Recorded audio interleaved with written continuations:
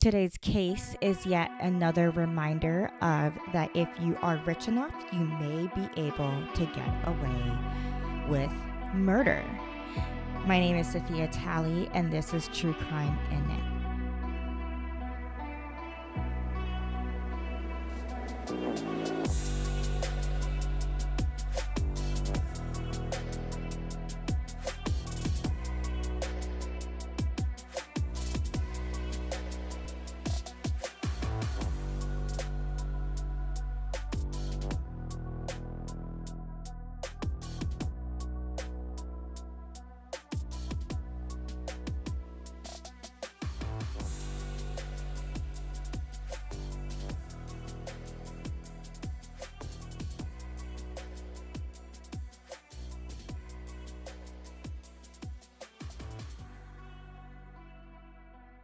So today I am sipping some white wine that I put a little bit of freezer jam in the bottom of it. It looks gross. It tastes amazing. And then I am still knitting my sock that I've been knitting for the past I want to say 5 episodes. So pretty much all season. And I exclusively knit this while I record. So I haven't really made much progress on it, but it is one of my favorite things to knit while I research and while I record episodes, because then I don't have to worry too much. You know what I mean? I can just knit stockinette with a little motif in the front, and it's super relaxing and easy. And excuse my cat's tail. She's refusing to budge in normal cat fashion, but the show must go on, and let's get on to the case. The beautiful and intelligent Rebecca Maui Zahau was born on March 15th, 1979 in what is modern-day Myanmar, but back then it was called Burma. When she was young, her family moved around quite a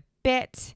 They first immigrated into Nepal, and then they lived in Germany until finally settling in the United States when she was only 10 years old. Rebecca came from quite a large family, as in she had tons of brothers and sisters, and she was a really bright, friendly, vivacious girl. In 2002, she married nursing student Neil Nalapa, and she worked in the medical field as well. She was an ophthalmic technician, and so it was her job to do your initial eye test before you saw the doctor. So she was the one blasting that air into your eye. You know what I'm talking about? Also, apologies for my son. He is 2, and he is refusing to nap, and I really hope you guys can't hear him. Unfortunately, Rebecca's marriage did not last long. In 2008, she actually began dating Jonah Shacknai, who was a very exceptional man. And while they were dating, she was still technically married. The divorce actually took years. But Jonah Shacknai was the founder and CEO of Medicis Pharmaceutical. And now Jonah is rich. He was voted the 9th most highly paid CEO in Arizona with a annual income of 6.4 million in 2010, and his company Medicis Pharmaceutical, I hope I'm saying it correctly because it's spelled so strangely to me, had made hundreds of millions because they developed a Botox alternative called Restylane. And if you are a Botox user, you most certainly have heard of this. It is a big deal in the world of cosmetic surgery alterations. Now, when Rebecca met Jonah, he was already a father of 3, married twice. He had 2 children with his first marriage to Kimberly James. And this first marriage ended in a 3-year-long custody battle over their children. It was a very, very messy breakup. He then married Dina Shacknai, and they had a son named Maxfield Aaron Shacknai. And unfortunately, this marriage also ended in a very, very messy divorce with allegations of physical and emotional and verbal abuse happening on both sides. What I read about their fights was not good. Police were called on several occasions. Usually they were called off before they got there. Jonah's finger was broken while he was being choked. She was worried that he was gonna hurt her. In fact, she is quoted as saying, "I was scared of what he is capable of doing to me," end quote. So it was just an awful, violent relationship.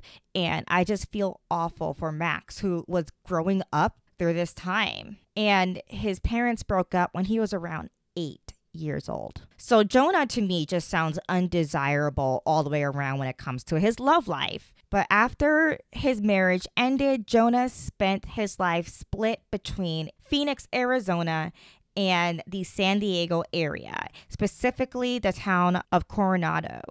And this is where he owned this famed speckled mansion beach house. Now, this mansion was originally built in 1910 by John D. Spreckles, and it was a wedding present to his son Klaus and his new wife Ellis.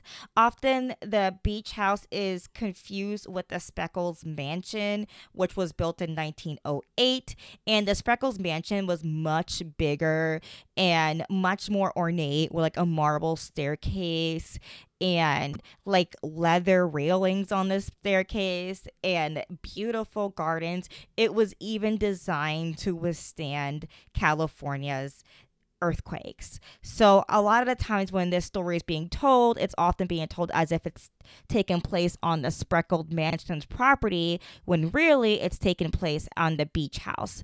And I am 99.9% sure of that. So I just found that really interesting.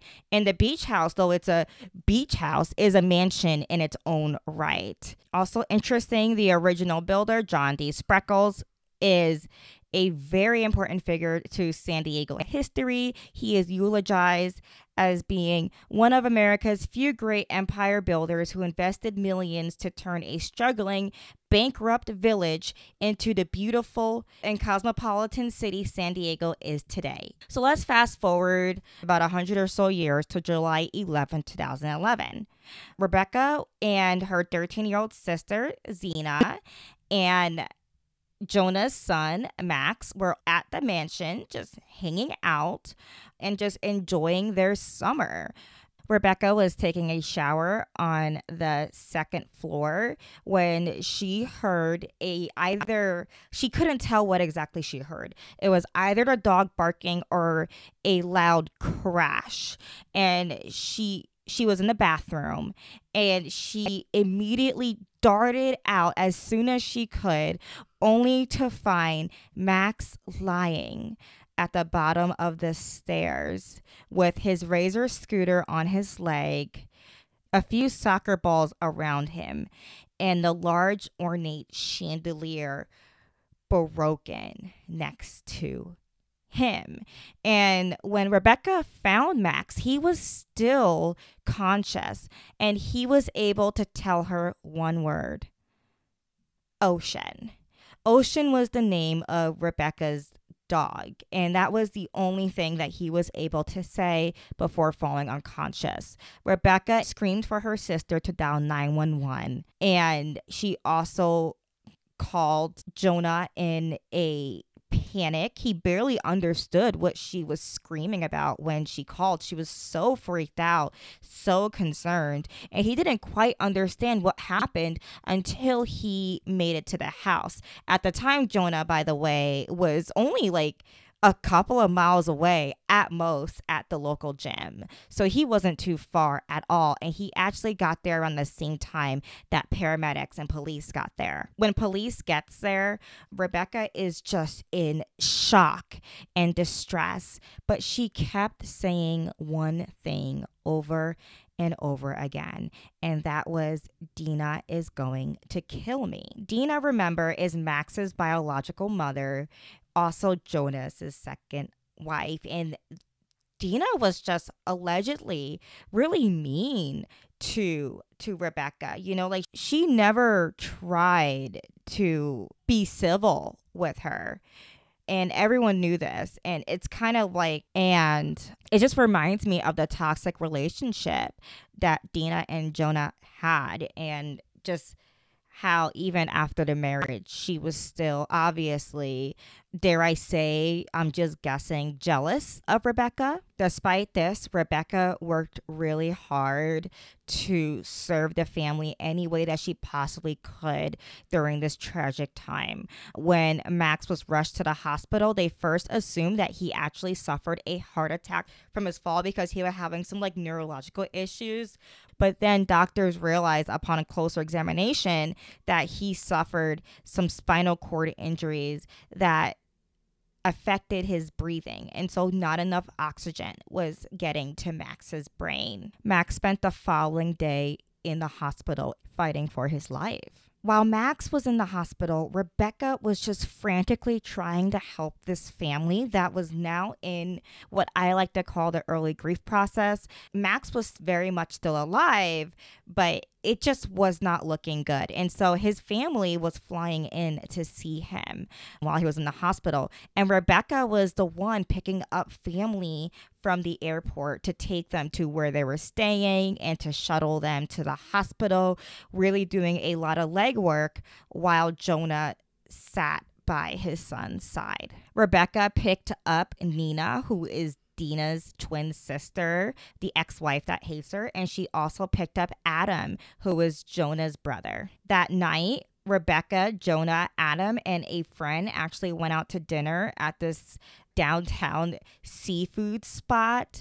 And you know, like when you're reading this, you're like, they went out for dinner, but there's nothing at this point that Jonah can do for his boy besides wait. And when you have a loved one in the hospital, you know, they always recommend that you get out and get away for a little bit. And it was just dinner. So I just don't want to hear anyone be like, they went out for dinner. You know, like you have to eat. You might as well cling on to whatever normalcy that you have.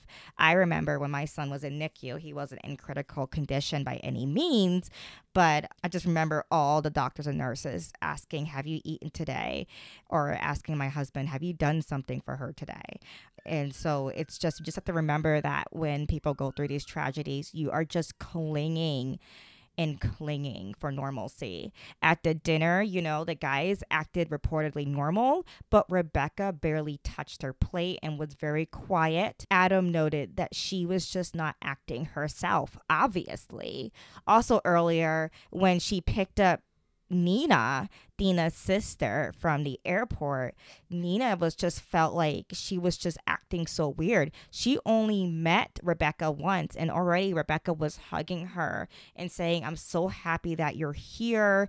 And just understandably in a very fragile state. I don't know why Nina thought that Rebecca was acting weird. To me, that whole interaction is very normal when you are mourning an accident. That night after dinner, Jonah went back to the hospital to sit by his son's bed with his ex-wife Dina, and Rebecca and Adam returned back to the Spreckle Mansion beach house. Rebecca was staying inside. She had a room at the mansion, and Adam had agreed to stay at the beach house. Why? I don't know. There was enough bedrooms for him. I don't know if that's just what rich people do with their guests, put them in a whole different house. But I found that a little bit like weird. You know what I mean? Maybe it's just weird because it's out of my tax bracket. I don't know. That night, neighbors heard something fishy. First, neighbors heard really loud music, almost as if a party was happening at Spreckle's mansion, which is really insane because everyone in the neighborhood knew of the accident at this point. Also, a neighbor 2 doors down actually heard a woman screaming and crying for help that night, but this neighbor did not do anything about it. And I just want to say, please, guys, you know, it's almost human instinct to just mind your own business. In fact, it is. But if you hear someone crying for help, please just call the police, even if you're unsure, because 9 times out of 10, it could be a fluke, but you never know. That one time could save someone's life. But despite all this noise, no one called the police. That next morning on July 12th, 2011, at around 6:45 a.m., Adam left the pool house to go get a cup of coffee from the main house. And on his way to the main house, he made an awful discovery. He found Rebecca's body hanging from a red rope suspended from her bedroom balcony. Her hands were tied behind her back, and her ankles were also tied together. Her body was nude, and she was obviously very deceased. At exactly 6:48, he dialed 911, saying, "I got a girl, hung herself, same place you got the kid yesterday." And I'm going to end today's story there. Look out for the second half next Sunday night, and we're going to find out if it was a suicide as Adam suggested or something much more sinister. My name is Sophia Talley, and this is True Crime in It. For more information, including show notes, please visit www.thedrunkmeter.com/truecrime. Stay safe,